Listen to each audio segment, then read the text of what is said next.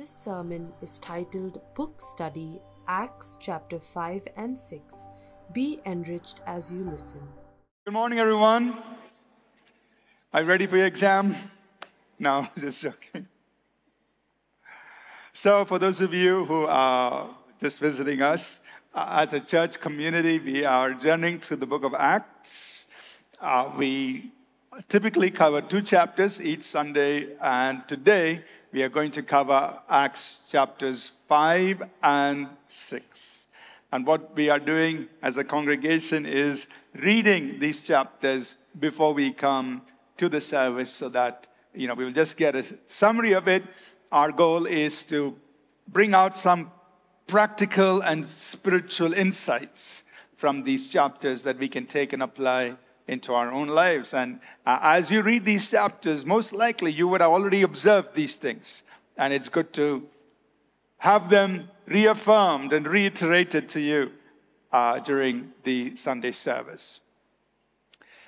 So, I just want to point out that as the book of Acts and as the events in the book of Acts were unfolding, many of the epistles were also being written, which we will see later on. So, understanding what was happening in the book of Acts is also going to help us understand the epistles. Because then you get a background. This is the reason why that particular epistle was written. I'm not saying all the epistles, but a majority of the epistles, the letters of Paul, were written as Acts was unfolding, as things were happening. These letters were written. And so when you read the epistles, you're able to connect and say, oh, that was what was happening. This is why this was written. And so it makes a lot of sense when you go back and later on when we study the epistles. So we're in Acts chapter 5, and by this time, the community of believers in Jerusalem is a thriving community, estimated to be over 12,000 people, spirit-filled, wonderful people, praising God, worshiping God, meeting in the temple in Solomon's porch. That would be the common place where they would gather together in big groups, as well as they were meeting from house to house, having a lot of fellowship, praising, serving God. There was a lot of favor. The church was growing. And we also saw towards the end of chapter 4 that people were being generous spontaneously. Nobody was forcing them, saying, you have to sell your land or so on and so forth. But there was a tremendous need because there were some people who were local, who were from Jerusalem. They were the Hebrews. They were Jews who primarily spoke Aramaic or Hebrew. They were locals. But they had a majority of out-of-town Jews, foreigners. Meaning these were Jews who were dispersed, who had come to Jerusalem primarily to celebrate the feasts, but they had an unplanned overstay in Jerusalem. So they didn't have much with them. And so now that number was huge, thousands. And so they had to be cared for. And so people were contributing spontaneously of their possessions to care for these people. Some of them went and sold lands and properties, and they would go back to their town homes, places where they came from, sell it, bring money, and lay it at the apostles' feet, and the apostles would then distribute it. So in Acts chapter 5, we see Acts 5 verses 1 to 11, the record of the first problem in the church. And the first problem in the church had to do with money. And I think it hasn't stopped being a problem in many places. So here you have a couple. Now, keep this in mind. This is a godly couple, a spirit-filled couple. They are part of the church community. They're growing together. They're receiving the teaching. And so everything is wonderful. And they have a very good thought, which is we also want to give to help out with the needs. The only problem is this. It seemed like, now the passage doesn't tell us this, we're just drawing inference. It seemed like they really loved money. So they wanted to keep a little part for themselves. At the same time, it seemed like they wanted to get all the attention, make a pretense that they're actually giving the full amount. So I don't know, how the conversations took place, if any, but this was the problem. They kept back a part and they pretended, which is hypocrisy, they pretended they're bringing the full amount. They kept back part of it because they wanted that. Now keep in mind that everything was voluntary. Nobody was telling them that you have to sell, you have to bring. No, it was all spontaneous. So they could have kept the land and not sold it. Or they could have sold it and kept portion of it and then brought only a portion and just said, hey, this is a portion of what we wanted to give. It's perfectly fine. There's nothing wrong with that. And so as we look at what happened, the first thing is this. Peter calls it out. How did Peter know about it? It's through the gifts of the Holy Spirit. Through the word of knowledge, through the discerning of spirits. And these gifts are still in operation in the church. 1 Corinthians 12, 7 through 11. So the word of knowledge where God reveals a certain piece of information. Something's happening in people's lives or some details. It reveals it. And the discerning of spirits, which one aspect is to know what is going on in the hearts of people. To discern what's there. To see into what's there. And so through the gifts of the Spirit, Peter calls it out. Ananias comes and Peter says, Ananias, why have you lied? You haven't lied to men, but you've lied to the Holy Spirit. And then he says, this lie is not to men, but to God. So we get a very important insight that the Holy Spirit is God. So I want us to understand that. It's very simple, but very important. The Holy Spirit is not wind. Wind is used as a picture to describe His work. The Holy Spirit is not fire. Fire is used to describe His work. The Holy Spirit is not rain. Rain is used to describe His work. The Holy Spirit is a person. He's part of the Godhead. God the Father, God the Son, God the Holy Spirit. He's co-equal with the Father and with the Son. The Holy Spirit is fully God. He's not one-third God. Now sometimes when we hear people say, the first person of the Trinity, the second person of the Trinity, the third person of the Trinity, we think Father, below Him Son, below Him Holy Spirit. No. They're co-equal. So actually using that language is not correct. We just should say God the Father, God the eternal Word, God the Son, or God the Holy Spirit, and God the Holy Spirit. He's co-equal. The Holy Spirit fully represents the Father and the Son. All that the Father is, all that the Son is, are fully expressed through the Spirit. So he's to be worshipped just as we worship the Father and the Son. So that's an important truth that comes out there in Acts chapter 5 verses 1 through 11. He says, you haven't lied to men, but you've lied to God. But now here is the big question. The big question is, what happened there? Both Ananias and Sapphira fell down dead. You say, whoa, that's quite a big punishment for doing something like this. After all, they did bring some money. Why such a serious punishment? We can also ask them additional questions. What about all the other believers? I'm sure they all had some little problems here and there. None of them were perfect. Did they all drop dead in their homes or something? Why only these two? And you can ask another question. Why doesn't it happen now? Most of us would have been dead by now, but no. I'm just joking. But why? Now, the Bible doesn't tell us. We just have to try and understand it. And here's what I would like to put before us. What was happening in the church at that time? We are now in about the first 4 years of the church. What was happening? We saw in Acts 4 verse 33 that there was great grace. And there was great power or glory among this community. So, there is a biblical principle. To whom much is given, much is required. It's a biblical principle. God was pouring out much grace. He was pouring out much glory upon this community of believers. The only community of believers at that time where the Holy Spirit was moving. Much grace, much glory. And what we can infer is, When God gives much grace and much glory, He also expects great reverence. Where there is great grace, great glory, there must be great reverence or great fear of God. Or you can also state this: where there is great grace and great glory, there is low tolerance for sin. The threshold is low because the standards are very high. God expects more. We don't see this in the church today, most likely because we are not in that place. We're experiencing that much grace and glory on display in our midst.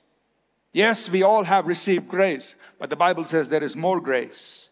Yes, we all are experiencing the goodness and the glory of God, but there is more glory because God is infinite. But the thing is this, we read this in Haggai chapter 2, where God says the glory of the latter house will be greater than that of the former. The way God works is He always ends much, much grander and bigger than the beginning. And He is bringing the church into a place where the church is going to be a glorious church.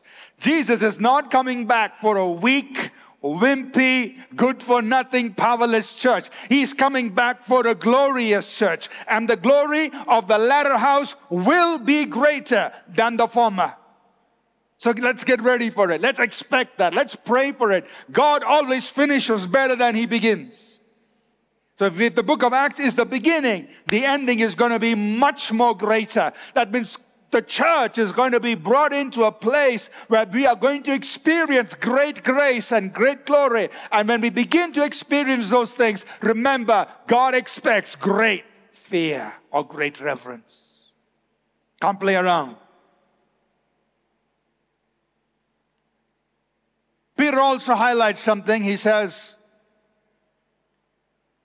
why has Satan filled your heart? Acts 5 verse 3. Why has Satan filled your heart?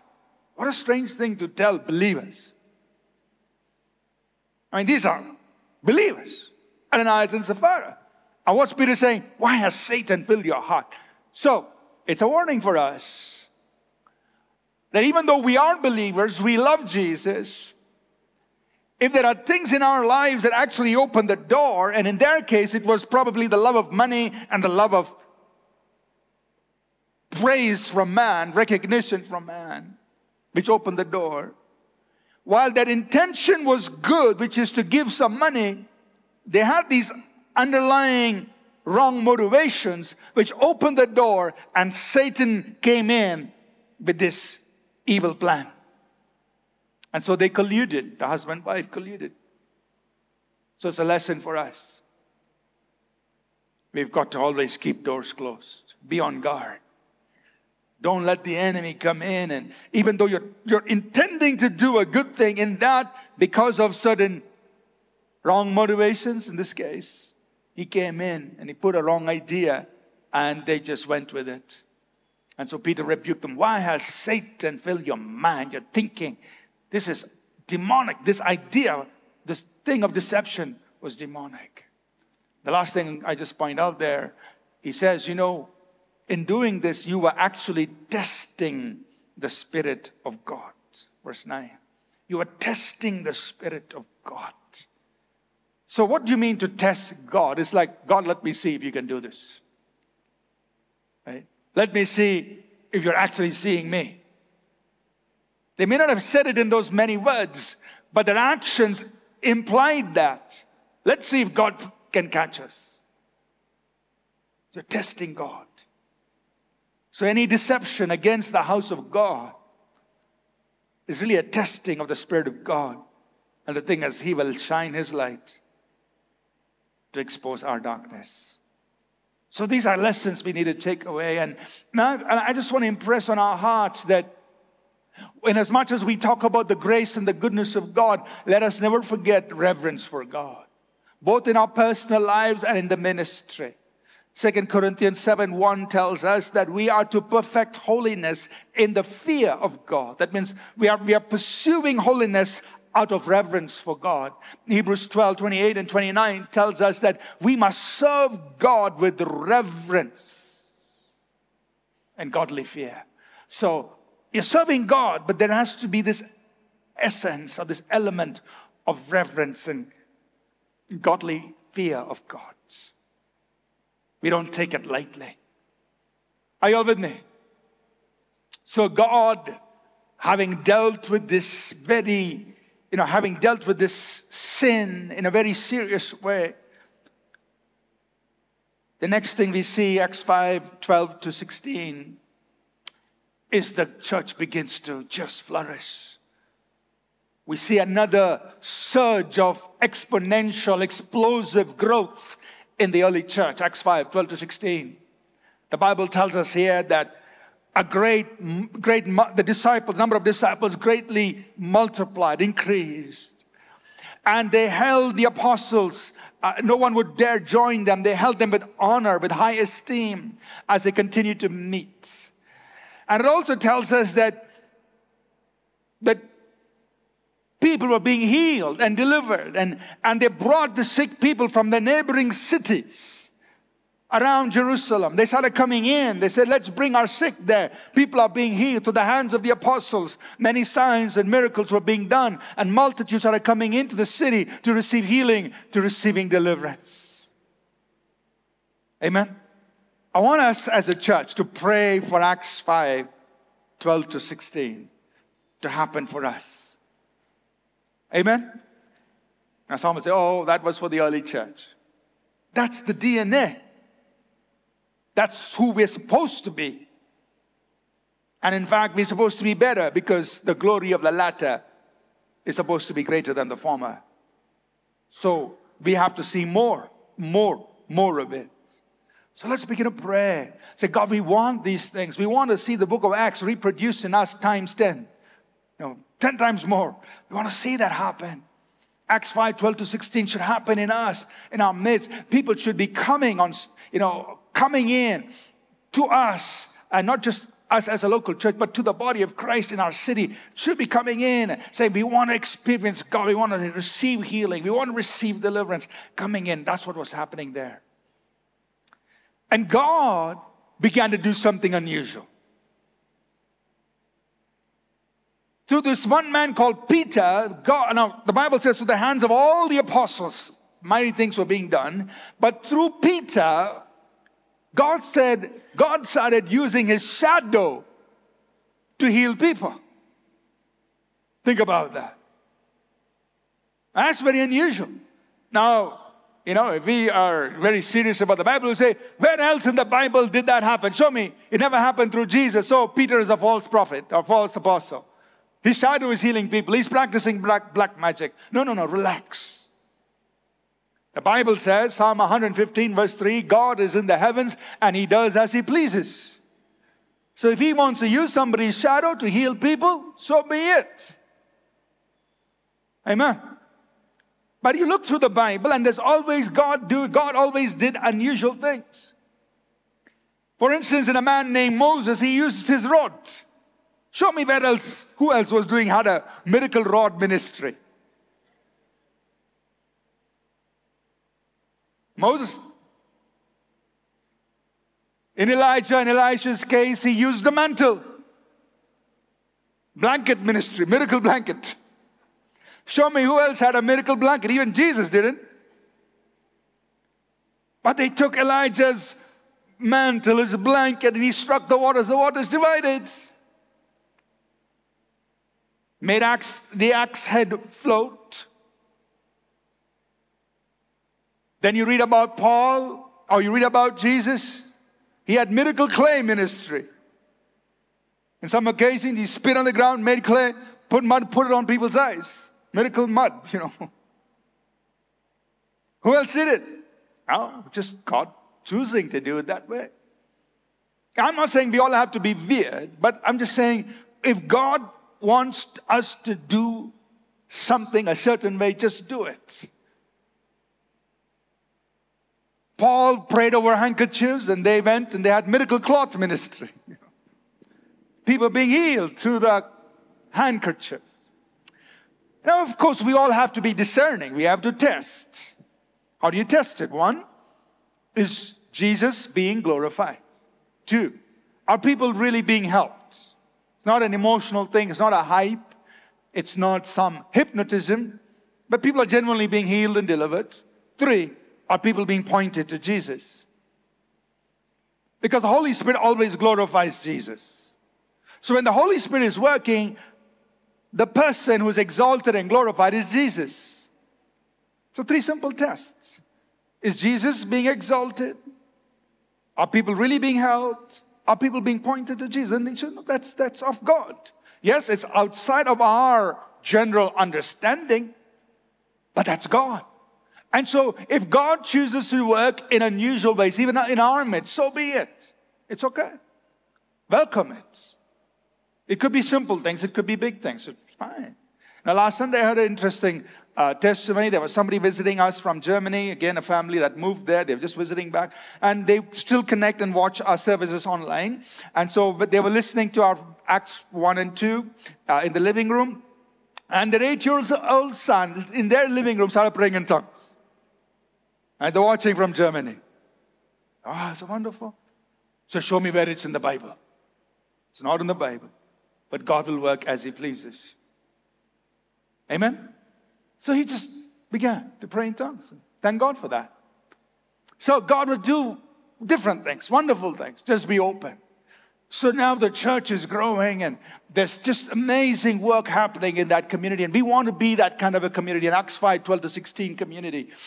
And then, as always, the religious leaders got angry. And this time they rounded up all 12 of the apostles and put them in the common prison. Previously it was 2, Peter and John. Acts 5, verse 17, they get all the 12 of the apostles, put them in prison. And here's something unusual happens that night. In the early hours of the morning, the 12 apostles are all there. And the Bible says an angel of God comes. He opens the prison doors. And he leads the apostles out. And he tells them, go stand in the temple and preach to the people all the words of this life. Go preach. It's amazing. The apostles go boldly into the temple and they start preaching to the people all the words of this life, about the life of Christ and the life in Jesus Christ. Now I just want to point out, why didn't the angel, I don't want to say himself, herself, itself. Why didn't the angel itself preach? Because we are in a dispensation, a time, an age, when the responsibility to preach the gospel is put upon the church, not the angels. The angels are ministering spirits. They come and assist us, but we do the proclamation. There will come a time, which we see in the book of Revelation, the 14th chapter, when after the church is raptured and in the second half of the 7 years of tribulation, in Revelation 14, we see 4 angels who are proclaiming the eternal gospel, who are warning people. And they are angels, they're doing the work that time because the church is taken away. But right now the church is here. It's the church's responsibility to keep proclaiming the gospel. The angels assist us. Amen? Then we may also ask the question, hey, why don't we see some jailbreaks today?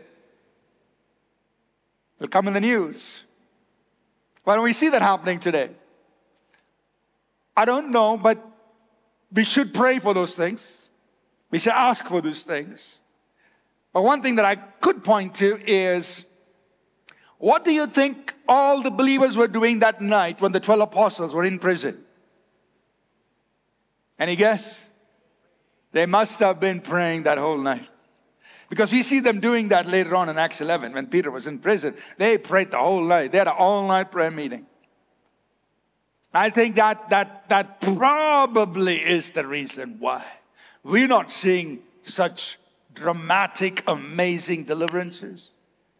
And they did. We need to get together and do some things like that. Amen? So they're there. The next morning, the guard goes on his round. He's sent by the priest saying, get the prisoners in, get the prisoners out. And he says, goes back, says, the jail doors are locked, but nobody is inside. And then he gets the news, hey, your prisoners are out there in the temple. They are preaching. So the Sanhedrin says, bring them in. And so you try to imagine this. This is the Jewish Supreme Court. The 70 elders, leaders of the Sanhedrin are there. And the 12 apostles are brought to trial. And they say, did we not strictly charge you not to preach and teach in the name of Jesus? But you have filled Jerusalem with this teaching about Jesus. They're angry, they're mad now. And Peter responds, 3-point sermon. Acts 5, 29, 30, 31, 32. Peter says, first of all, whom should we obey? Should we obey you or should we obey God? Same thing he said earlier. He's sticking to the same thing. Whom are we to obey? Are we to obey man or are we to obey God? Second, he points to the risen Christ. You have killed the Prince of Life whom God has raised up from the dead. In other words, look, I'm not preaching a myth or a superstition.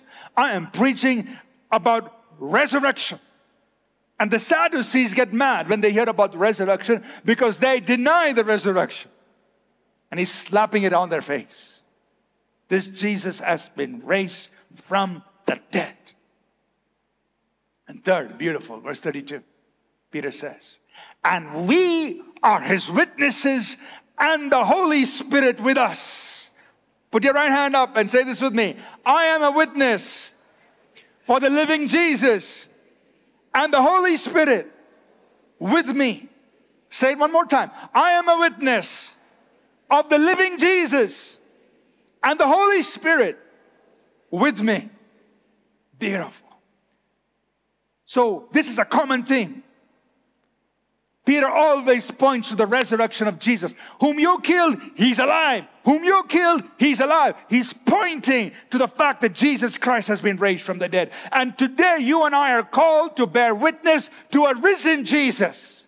Not a theological Jesus, not a Jesus of history, not a good teacher or a good philosopher. We're talking about the risen King of Kings and Lord of Lords, the one who is eternal, the omnipotent one, the eternal one, the one who dwells in unapproachable light, the one whose heaven is his throne and the earth is his footstool.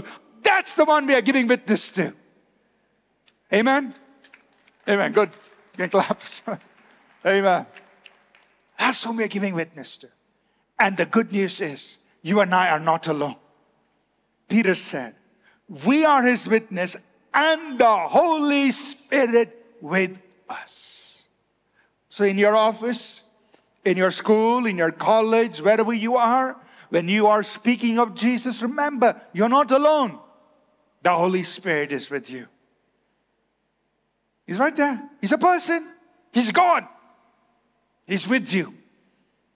So you might be doing the speaking, but the Holy Spirit is your strengthener. He is your empowerer. He is your equipper. He is the one who's giving you the boldness. He's right there with you. And Peter recognized that. In other words, he's saying, look, I'm standing here. I'm not alone. Holy Spirit's with me. So you can imagine the 70 people. Peter says, I'm a witness, and the Holy Spirit is a witness with me. And so the Sanhedrin get really mad. They say, we want to kill these apostles. Finish all 12 of them. Let's finish. And they have the power to do it. They could come up with some excuse. You know, these are blasphemers. These are people who are saying all these things. Let's kill them. They're ready to do it. But there was one man. His name was Gamaliel.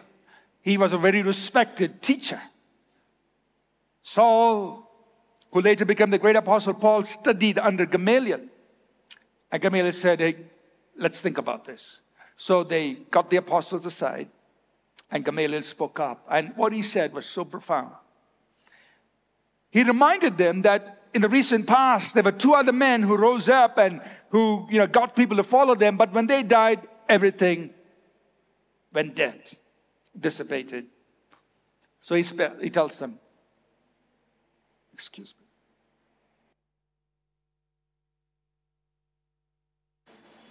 So Gamaliel tells them, be careful what you do to these men. And he puts this in front of the table. He says, if this work is of men, it will die. But if it's of God, two things. Be careful that you find yourself fighting God. And second, you cannot stop the work of God. And so that brings sense to them. They agree. Two takeaways. One, God can use somebody in a court, in a council. They may not necessarily be believers, but He can use somebody to speak sense on your behalf. That's what He did for them. Gamaliel spoke up, but there's no indication he was a believer in Jesus, but he spoke wisdom that helped keep the apostles alive. Otherwise, they could have been dead by the end of the day. So God can do that. He can speak through somebody to present some wisdom on the table that will save you, save me in such situations. Secondly, this is a test, a plumb line that you and I can use. If something that we're thinking about, if it's of ourselves, it will die a natural death eventually. But if it is of God, no man and no devil can stop it. When God gives you a thought, when God gives you an idea, when God gives you a commission, when God gives you an assignment, and you are moving out on a God-given assignment, when you are moving out on a God-given mission, no man on earth and no devil from hell can stop it. Nobody. Amen. And that's what Gamaliel was presenting. And they agreed. So the Bible says there in Acts 5, 40, 41, 42, that they threatened the apostles. They beat them up. They sent them away. And look at their response. It says when they went back to their own company, and they told them what had happened, they counted it that they counted themselves worthy, that they were so blessed to suffer shame. They counted it an honor to suffer shame for His name. It was an honor to suffer shame for His name. Think about that. Maybe in your office, in your school, wherever you are, people may laugh at you, mock at you, say mean things, just because of your faith in Jesus, just because you're living by the Bible, maybe because you take a stand of integrity or something you do because of your faith in the Lord Jesus Christ, and they may laugh at you, mock at you, but you count it an honor to suffer shame for His name. Say, God, thank you. At least this little bit I could suffer. Amen. Don't come and say, Pastor, they're calling me names. Please help me. No. Count it an honor that you can suffer shame for His name's sake. And Jesus said, if you confess me before men, I will confess your name before my Father who is in heaven. If you're not ashamed of me on earth, I will not be ashamed of you in heaven. We need some people like that. Amen. All of us need to be like that. That we count it an honor if we have the privilege of suffering shame for His name. And what do they do? Verse 42 says, and daily in the temple and from house to house, they ceased not to teach and preach Jesus Christ. In other words, they said, hey, you say what you want, you do what you want, we are unstoppable, we're going. They just kept preaching, teaching Jesus Christ every day. Amen? That's what you and I should do. Keep proclaiming Jesus. So now we move to Acts chapter 6. It's a small chapter. We have a second problem happening in Acts chapter 6. And try to understand the situation there in the 6th chapter of Acts. You have this great community of people, maybe by this time, 20,000 people. Because the Bible has been saying great multitudes have been being added, great multitudes, about 20,000. We don't know. It's only an estimate. The minority are the locals. They are the Hebrews. They are from Jerusalem and in the district of Judea around Jerusalem. They're locals.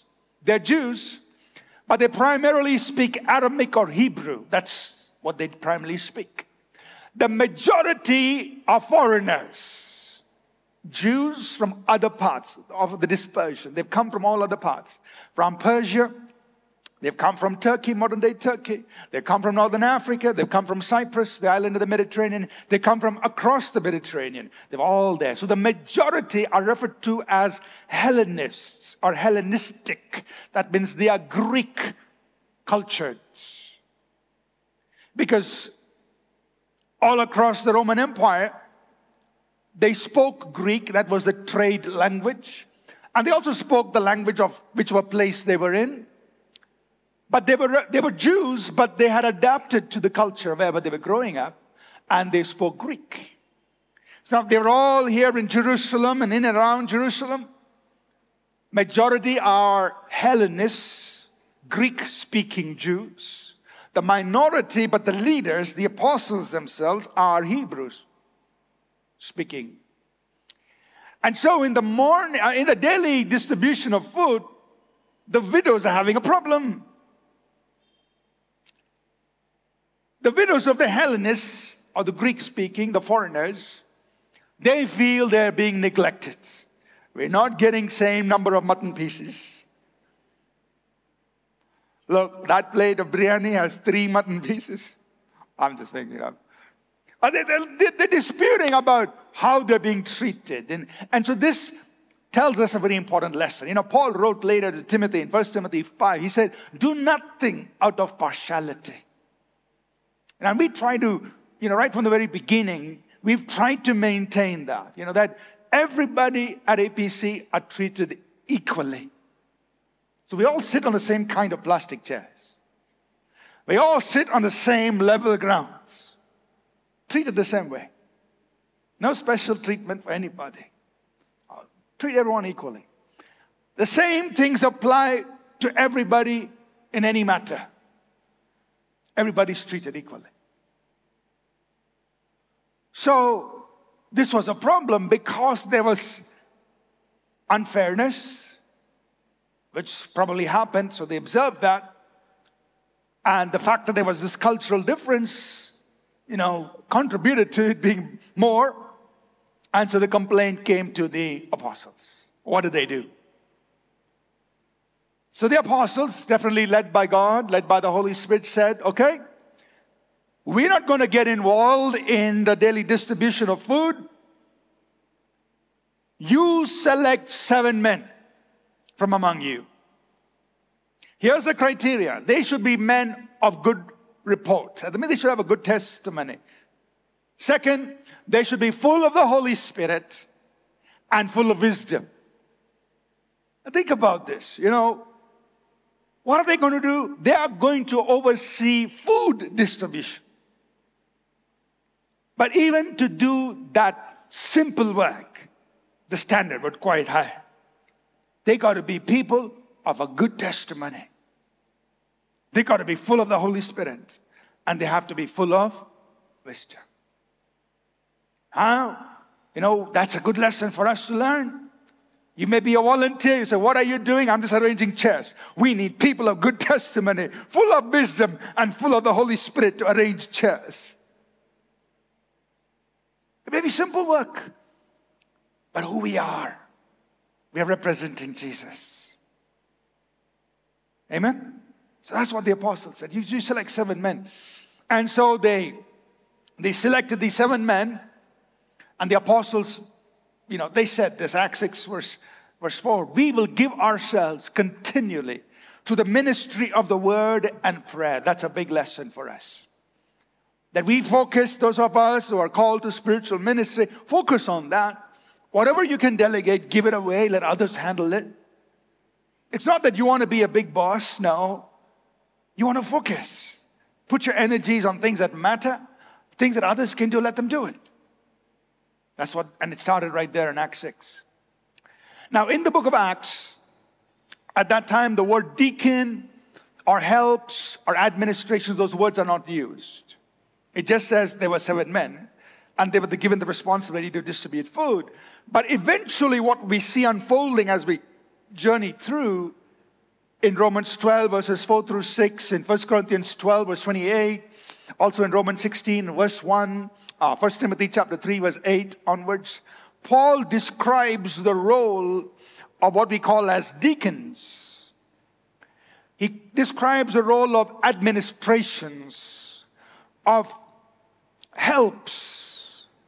That means these are people who are, what we would call, they're doing supportive ministry. You all with me or you got lost? Okay. They're doing support work, supporting the ministry.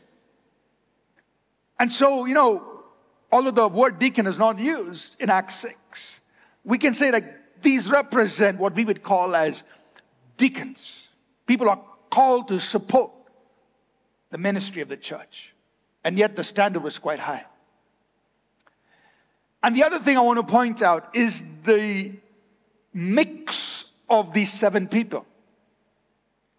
Although it's not stated there, and we necessarily cannot prove it, but most Bible scholars will tell us that by going by the names of these 7 people, it's likely that they were Hellenists, not Hebrews. That means the people themselves, and the apostles received them. He said, let's bring in the foreigners to be part of the leadership, or, take responsibility here. They were Hellenists, they were Greek speaking. And in fact, the name of the last man, I think it was Nicholas, a proselyte from Antioch. That means he was not even a Jew. He was a Greek who became a Jew, a proselyte. And he was from Antioch. So, keep this in your mind. The apostles are Hebrews. Now they've been given 7 men who are Hellenists, foreigners, to be prayed over and appointed to be responsible for the ministry in the church. What's the point? The point is that in our leadership, we need to have diversity. I know it's a big word outside in corporate, but what I'm saying is we need to have people from all kinds of places. Welcome them in. As long as they are of good report, full of the Holy Spirit and full of wisdom. And we don't pick people only from one state. Only if you're from this state, you can be a leader. No.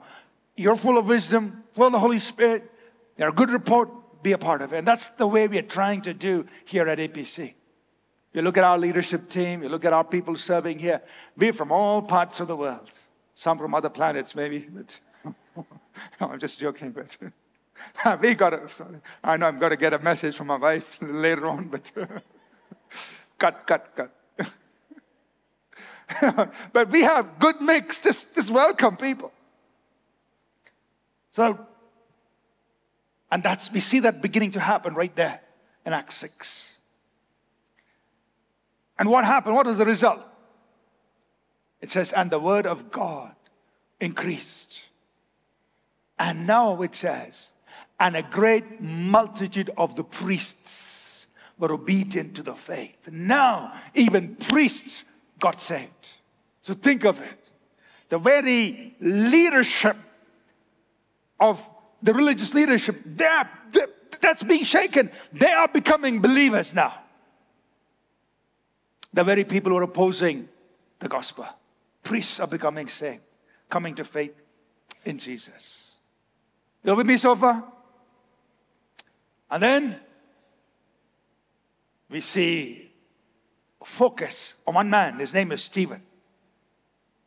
Acts 6 verse 8. And Stephen, full of faith and power, did great signs and wonders among the people. Who was Stephen? Given charge of distributing food. Who was Stephen? Head of administration. Events. Who was Stephen? Head of ushering. Who was Stephen? Head of offertory counting. Who was Stephen? He's doing something. But he was full of faith and power and did great wonders and miracles among the people. What's the point? It doesn't matter what you're doing. You may be counting money, doing offertory counting. Do your offertory counting. Be full of faith and power and let God do signs and wonders. You may be arranging books. Yeah, you arrange books, but be full of faith and power and let God do signs, wonders, and miracles through you. You may be arranging chairs. Wonderful. Arrange them well, and you also do signs, wonders, and miracles. In other words, God can work through everyone. Amen? You don't have to be an apostle to work signs, wonders, and miracles. See, just serving food. I can imagine. Take this biryani, God heal him. Take this, God. People are being healed. People are being ministered. So, doesn't matter what you're doing. Do it well. Simple. Do it well. And God can work powerfully through you. Just keep yourself full of faith and full of the Holy Spirit. And God will work powerfully through you. And to this man, Stephen, who was given the role or responsibility to distribute food, the Bible says, obviously he started coming into the forefront. And there was the synagogue of the freedmen, meaning this was a synagogue that, those days, different groups, different people, they had their own synagogues where they would worship. And this was a synagogue where the Jews from certain parts of the world, it says there, from Cyrene, which was from northern Africa, and from Cilicia, which was mid-southern part of Turkey. Cilicia was a district where Tarsus was, which was a city from where Saul came. So the Jews from these parts were part of the synagogue, and they began to debate with Stephen. So Stephen is preaching about Jesus. They are debating with Stephen. But the Bible says that they could not resist the wisdom and the spirit by which he spoke. They couldn't resist. That here a simple man who was serving food, full of the Holy Spirit, was exuding wisdom as he spoke about Jesus Christ, given to him by the Holy Spirit. Amen? And so the only thing they could do, they did to him what they did to Jesus. They brought some false charges against him. This man is speaking against Moses and against the law. Brought some charges, accusations. And so now Stephen becomes, worship team, please come. Stephen becomes the first believer, non-apostle, the first believer to be brought to trial. So now he's brought before the Sanhedrin. Gamaliel is there, Saul is there, other people are there, and Stephen is standing. And Acts chapter 6 ends with this beautiful verse. And they saw the face of Stephen. And his face was like that of an angel. In other words, God was doing something supernatural at that moment. Stephen, you're standing on trial, but you're standing on trial for Jesus. And I'm with you. He put a heavenly glow on this man. And he saw this man. His face was that of an angel. Something different. The presence of God coming through. The one other person that we read about in the Old Testament, Moses, where the glory of God shone through him. And here we are, Stephen standing trial, and the glory of God shining through him. Amen. Next Sunday, we pick up in Acts chapter 7 and 8. We see what happens to Stephen, his defense, and what happens after that. Key takeaways from Acts 5 and 6. First, walk with godly reverence. There is great grace, great glory, but God expects great fear or great reverence for God. We pray that we will be a church like Acts 5, 12 to 16. God, we want to be like this, where mighty things are done and multitudes come from different parts of the world to receive of what you're doing. We are bold like the apostles, and like Peter said. We obey God in proclaiming Jesus. We proclaim the risen Christ, and we are His witnesses, and the Holy Spirit with us, not afraid. Acts 6, we treat everyone fairly and equally, no partiality. As we build the leadership, we make it diverse. We bring in whoever God has anointed, appointed, qualified. Let God raise up the leaders from wherever He chooses. Whatever you're doing, remember, if you just stay full of faith and power, and God will do wonderful things through you, as He did through Stephen. He can use you. Just stay full of faith, full of power, and He'll work through you. And like Stephen, we are ready to stand up for Jesus. Amen? Yes, let's literally stand, please.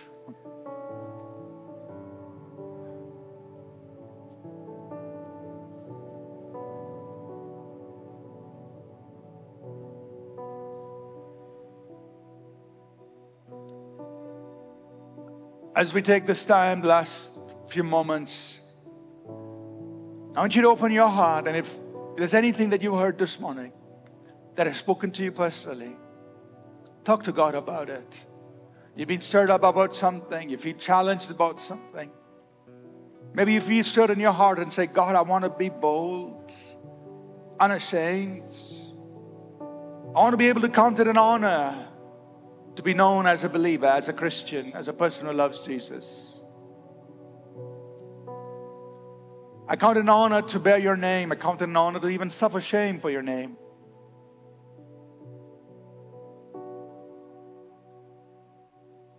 If you feel stirred in your heart saying, God, work through me. I'm just a simple believer. I'm just simply doing some small thing, whatever's given to me. But Lord, like Stephen, help me be full of faith and full of the Holy Spirit, so that you can work wonderful things through my life, signs and wonders and miracles. Do mighty things through me. I'm available. I'm ready. Let the truth of your kingdom, Lord, let it reign in me, let it reign through me.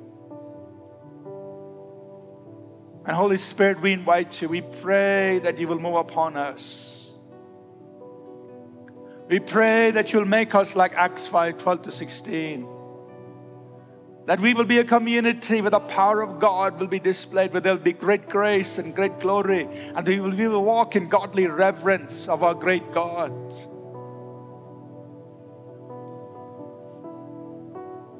God, that people will come in here, receive healing, receive deliverance, and that you'll have complete freedom to do whatever you wish to do, however you wish to do it, even if it is outside our frame of reference.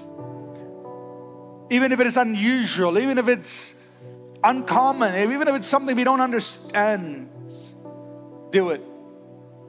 Work as you please.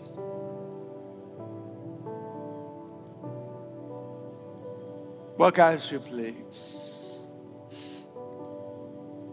And Father, even in our lives, work miracles, work healings.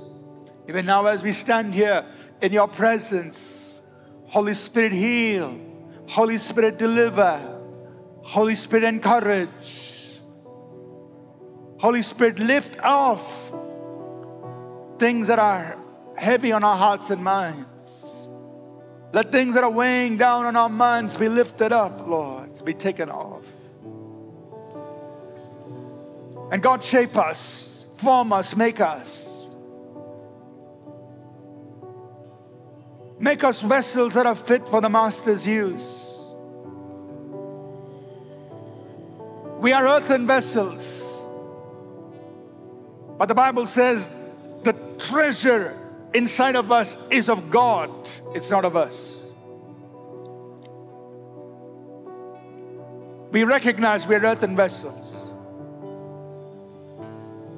But what's in us is of God. God has put this heavenly treasure in earthen vessels. And you are that earthen vessel. You are that earthen vessel. You're carrying a heavenly treasure. What's in you is of God. And no man, no devil can stop it. No man, no devil can stop it. Thank you. Thank you, Lord Jesus. Thank you, God. We praise you. We praise you. Let's worship.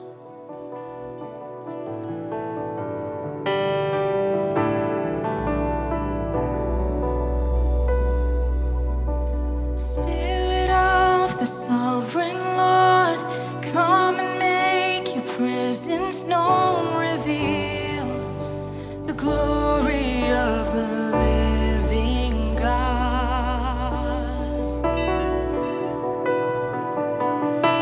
Spirit of the sovereign Lord, come and make your presence known. Reveal the glory of the living God.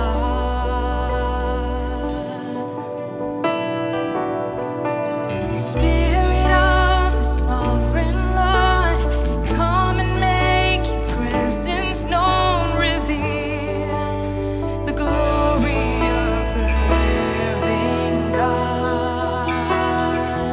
Sing, Spirit of the sovereign Lord, come and make your presence known. Reveal the glory of the living God. Let the weight of your glory cover us.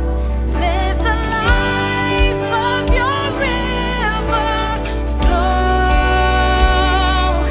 Let the truth of your kingdom reign in us. Let the weight of your glory, let the weight of your glory fall.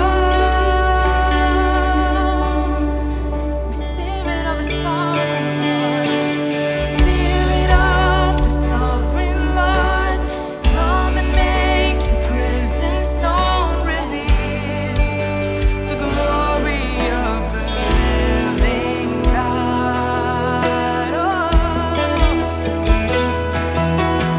Spirit of the sovereign Lord, come and make your presence known. Reveal the glory of the living God. Let the weight of your glory cover us. Let the life of your river flow. Let the truth of your kingdom reign in us. Let the weight of your glory, let the weight of your glory fall. Let the weight of your glory cover us. Let the life of your river flow. Let the truth of your kingdom reign in us. Let the weight of your glory, let the weight of your glory fall.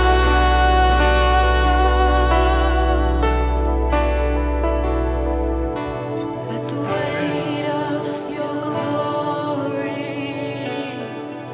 let the weight of your glory fall. Let's keep singing it. Let's keep singing it. Your glory, let the weight of your glory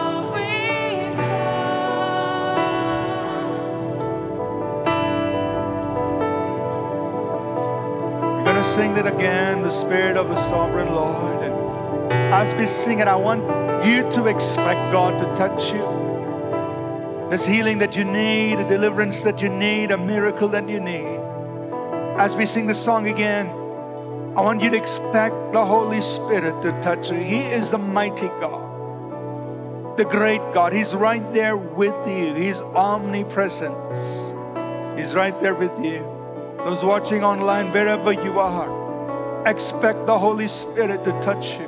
Whatever healing you need, whatever deliverance you need, whatever miracle you need, expect God to do that in you, for you. We're going to sing this again and expect that to happen. Spirit of the Sovereign Lord, come and make your presence known. Reveal the glory of the living God. Spirit of the Sovereign Lord, come and make your presence known.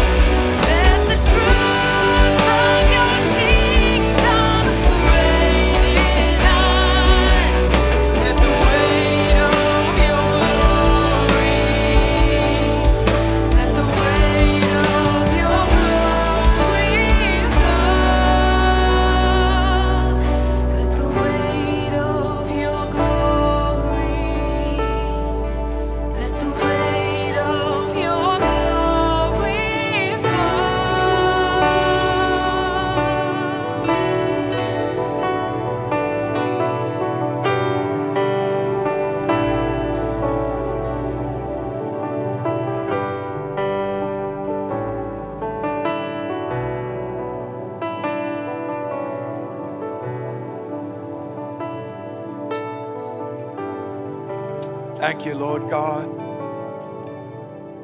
Thank you for your presence. Thank you for the weight of your glory in this place. And God, even now, let healings manifest, let miracles manifest, let deliverances take place under the weight of your glory. As we're here, as we're standing here,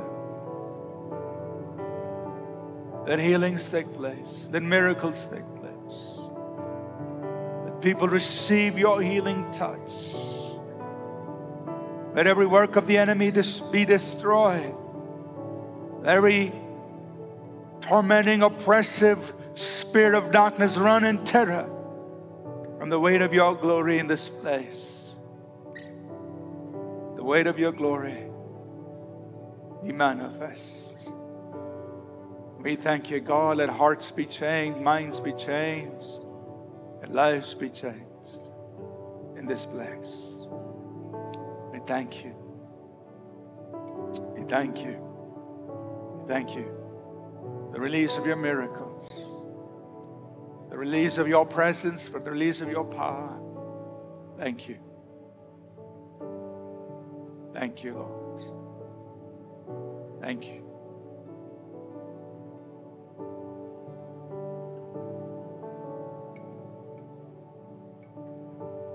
We're going to close.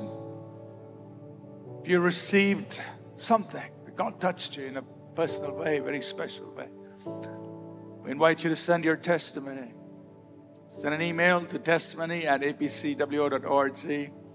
Tell us what God did. I will be happy to share it with others. So this is what God is doing in our midst. Let's close.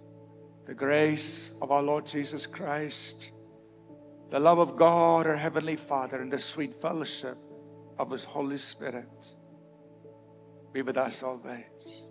Thank you for listening. We trust this message was a blessing to you. For more free resources, including sermons, sermon notes, and books, please visit apcwo.org. For information on APC Bible College in Bangalore, visit apcbiblecollege.org. Do remember to download the All People's Church Bangalore app from the Apple or Google Play Store.